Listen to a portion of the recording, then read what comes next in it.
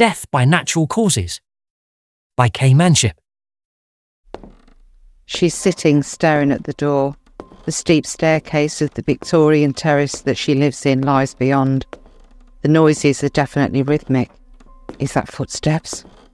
The other noise is the sound of her heartbeat, thudding in her chest and resounding in her ears. It's directly overhead now. It's definitely footsteps. She realises she's holding her breath, but fear is stopping her exhaling.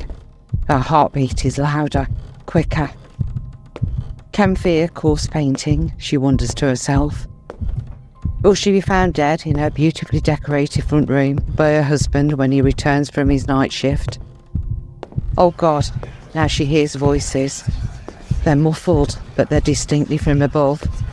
She rubs her arms, realising she is sprouting goosebumps all over. The room feels cold despite the heating blaring from the radiator just from her right. She listens carefully. It appears quiet again. She remonstrates with herself. It's an old Victorian terrace. Noise travels. This was probably just that. Next door, thumping their way up their own stairs whilst talking to each other. Her heartbeat starts to slow to a normal pace and her breathing becomes steady. She smiles to herself, relief flooding through her whole body. She won't tell anyone, they'll just laugh. But she is uncomfortable in this old house on her own.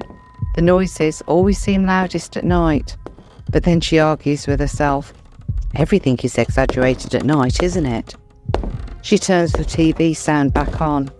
It's showing the news. She watches, but she's not seeing.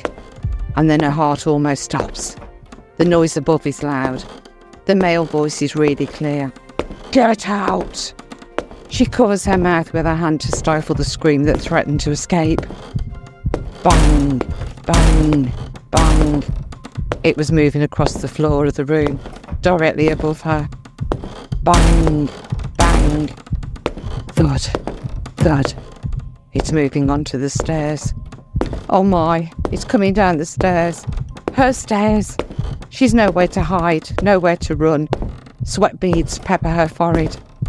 She's back to staring at the door, listening to the rhythmic thud of the footsteps on those steep stairs of this Victorian terrace house. Her breath has been held longer than a champion free driver.